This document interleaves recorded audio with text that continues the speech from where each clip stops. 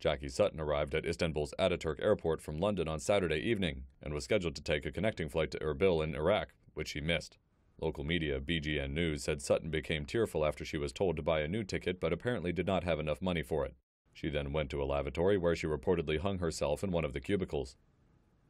Sutton's body was reportedly discovered by 3 Russian nationals. She was pronounced dead at the scene.